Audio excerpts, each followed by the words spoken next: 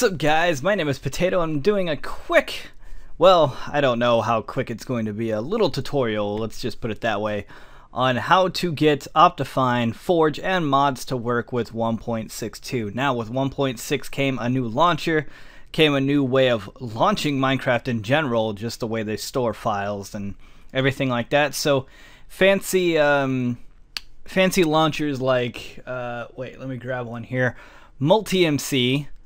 And I know a lot of people who use Magic Launcher and even FTB and stuff. The people at FTB, I think they're still doing just fine. They're a bunch of developers. They're doing good. Magic Launcher, I've never really liked it. I was a big advocate, and still am, of Multi-MC. I think it works fantastic.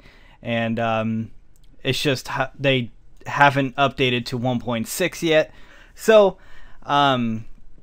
I'm going off to learn how, well, I did learn how to do this with the default Minecraft launcher, which is fine. It works great. It's much better than the old one, but we are on 1.62.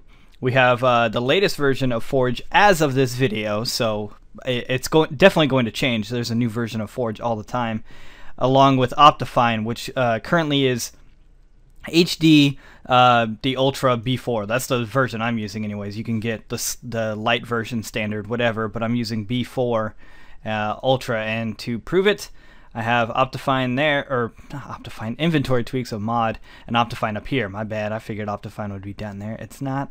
That was embarrassing. Whatever. And just to prove that it is working, I'll log into my single player world here, my hardcore world, which I was trying to get to work.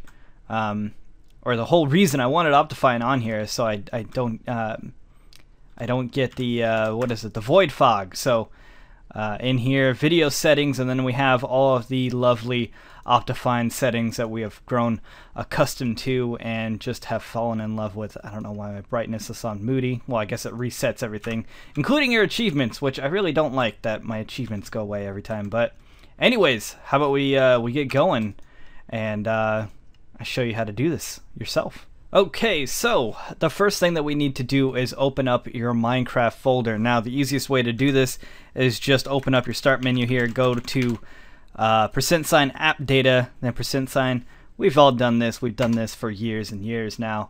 And then open up .minecraft. Now, inside of .minecraft is all of your default Minecraft files. Now, the way you want to go about doing this is that you do not want to get rid of your saves, obviously, because your saves are your babies. Okay, there's no reason to get rid of your saves, screenshots, or resource packs. So we select everything but those three, and we get rid of them. Make sure, by the way, I shouldn't have to say this, but I'm going to save it anyway, or say it anyways.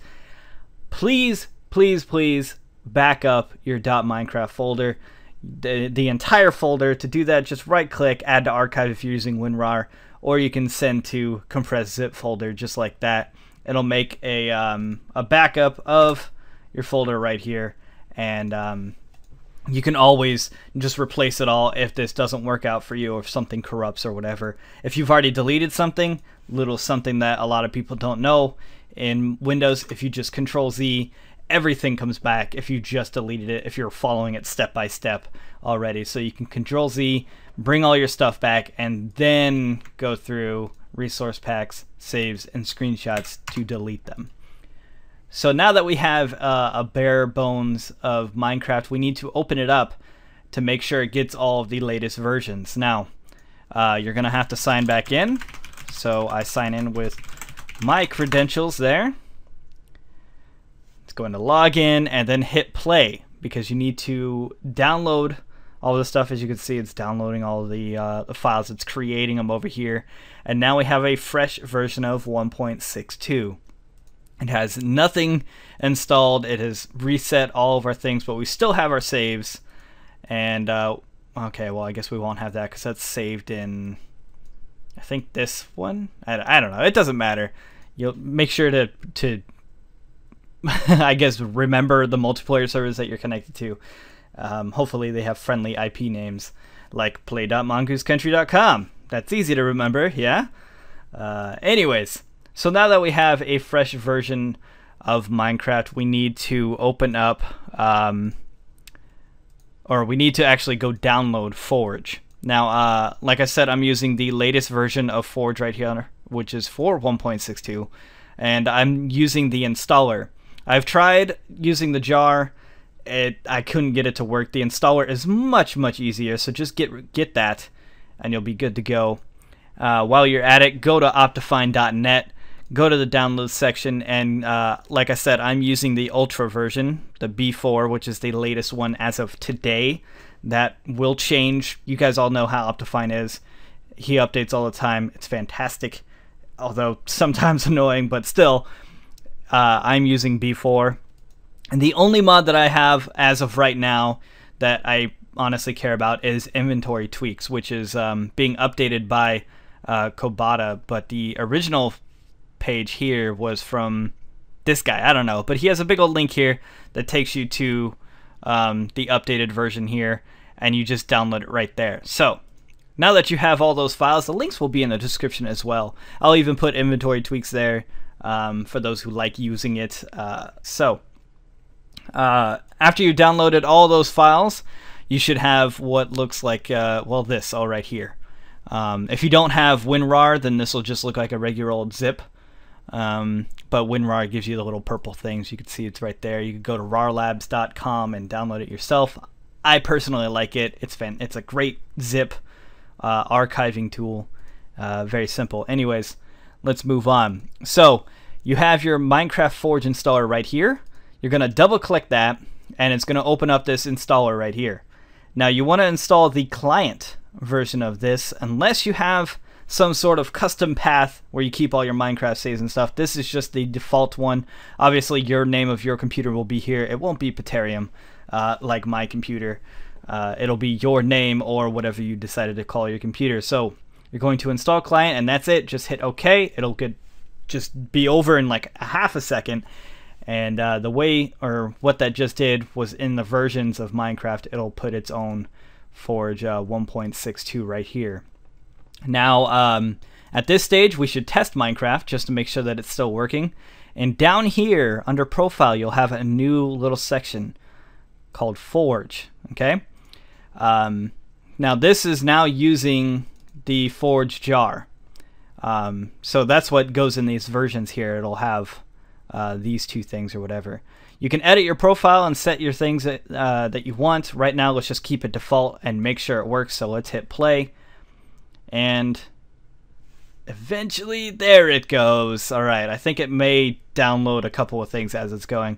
But as you can see, we are now using Forge, and we have our mods tab here where we can see all of our lovely mods. Now, do we start throwing in mods now? No. Let's do Optifine first, because the mod part is easy. That's literally just dragging your mod over into your newly acquired mod folder here.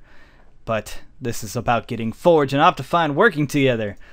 Well, the way that Minecraft now looks for, I guess, jar mods, do not quote me on any of this. All I know is that inside of libraries here, you need to go inside of there, and then net. And here is where you're going to create a new folder called Optifine. So make a new folder called Optifine, and inside of that one, do another Optifine folder.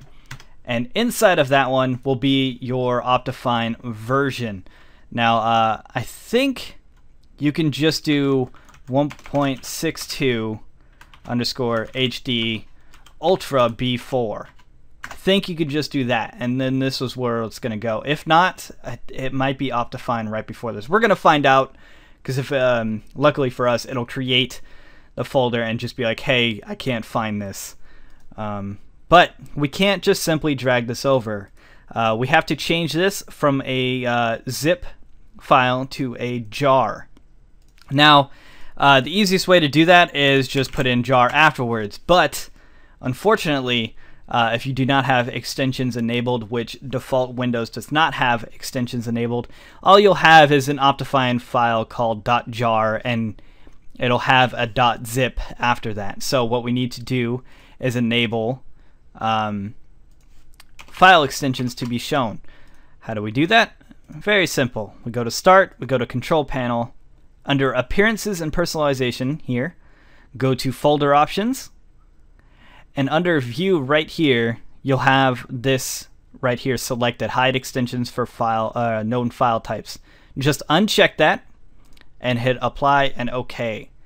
And now when we go back in here, we see that it's called a .zip. And when we go to rename, it'll only select what's before the file extension. That way you know that this is the actual name of it and this is the actual file extension. So since it's a .zip, let's change it to a .jar. And while you're at it, this little slash right here that's between Optifine and the version number, that needs to be a hyphen or a dash. I always get those confused. And hit enter. It's going to ask if you want to change it because it might become unstable, whatever. It's just trying to ask you, hey, you're about to change literally how this is read. Are you sure you want to do it? Hit yes, and you'll see that it's changed to a .jar. So it's become an executable. And now we copy that, we throw it into this folder right here, and you're done with Optifine. So if we go back into Minecraft, and well, we're done moving it. We need to actually do one more thing. So go to versions, forge, and inside of here there's going to be two files. There's going to be the jar and a JSON file, or JSON. I don't know how people go about pronouncing it, but you're going to want to open this with some sort of text editor. I think you can open up a Notepad. I don't know for sure, but I like using Notepad++. I know Swifty, he swears by Sublime Text, but I know he's perfectly fine with using Notepad++ too. Anyways, once you're in here, you're gonna see a bunch of gibberish, well, a bunch of code and stuff like that in here. What you want to do is go all the way down to this bottom part right here, right after meta inf, and right before main class. So basically right before this little tag and this last one. So I guess line 182 if you're using Notepad++. It should be the same in Sublime Text or any other text editor. Notepad is just kind enough to put numbers there as well. So right after this, you're going to paste this this code right here that I will be leaving in the description as well, for you guys to copy and paste into there. It needs to go right after this guy right here, and this comma definitely needs to be there. That's what separates these two lines of code. And if you're using a different version of Optifine, this is the path right here that we just made. So if you go back to libraries.net, Optifine, which is this first Optifine here, this colon goes to the second Optifine folder right there, and then that is the folder name that it's going to look for Optifine in. So we did it correct. We did name it the right way. So inside of there should be the jar. I don't believe this jar, the name of it needs to be anything. You could name it whatever, and I think it'll still work as long as the jar, the correct one, is in there. But anyways, basically it's going to warn us if we don't have the right one to go to optifine.net and download it. So after that, hit save. So it'll go a little blue one. You know, I just did Control S. We're going to back out all the way back over to the default thing. You don't have to. I'm just doing it anyways. And after that, all we got to do is just open up Minecraft right here. Go to your forge thing if it's changed. It shouldn't have if you've been following the directions here. And you're going to enable JVM Arguments for more than one reason. For me, I like to have 2 gigs allocated to Minecraft. Other people that don't have the RAM to spare, you can change this to whatever you want. You can change the G into an M for megabytes. So if you don't even want the 1 gigabit or gigabyte that they put, you could put in 512 megabytes. Or I think even just M will work as well. So if you only have 2 gigs on your machine, maybe you want to only give it half a gig. But personally, I like 2 gigs. And you're going to paste in this argument at the end of it. You're going to put a space. Not sure if that's required. I just put the space just in case. Whatever. This will also be in the description as well. I don't know what this is really for. It just ignores patch dependencies or discrepancies. Excuse me, discrepancies. It's not dependencies. And the other thing that I like to do is play at 720 because I capture in Minecraft, so I do it like that. And then we save. If you want, you can save this as Forge and Optifine. If you want, it doesn't matter. Save, and then you'll see down here it says Forge and Optifine now. Just hit play. If you've done everything correctly, Minecraft is going to open up, and it's going to have 3 mods loaded right here, and you can see Optifine is installed. Now we need, the first thing that we need to do actually is change that GUI scale there, and maybe the sound a bit, because that's a bit loud. But there you guys go. That's how you get Optifine installed onto to Minecraft 1.62 using the default launcher. Your saves should all work booting up. You can see my achievements, whatever. It changed, but in game too. Let's nope, I'm getting confused here. There we go. Change your brightness, your animations, whatever you want to do, and there you go. Now, real quick before we leave, how to install mods into here. As like I said earlier, there's a new folder here called mods in your Minecraft thing. All you gotta do is just copy over the mod that you want, assuming it's not something that needs to be a part of the jar or anything like that. Start up Minecraft one more time, and you'll see that your mod is now installed down here. Say 4. There you go. Mods. Inventory tweaks is now installed. And just to double check, we'll go into here. We'll mess up my inventory a little bit. We'll move things kind of out of place and make it look all gross. There you go. We'll put a bunch of arrows around. And if I middle click, bam, organized, looking nice and pretty. Inventory tweaks is now working. Optifine is still installed, as you can see here. Everything is working wonderfully. It's great. It's fantastic. It's a terrible way of going about putting in mods, but we used to have to do this back in the day, so if you've been around long enough, you've done this before, you could do it again. It's not hard. Follow the tutorial. I'll even post a link to the tutorial that I followed, so you'll have a text-by-text steps. But anyways, I'm gonna go. I got a hardcore episode to record, and I'll see you guys later.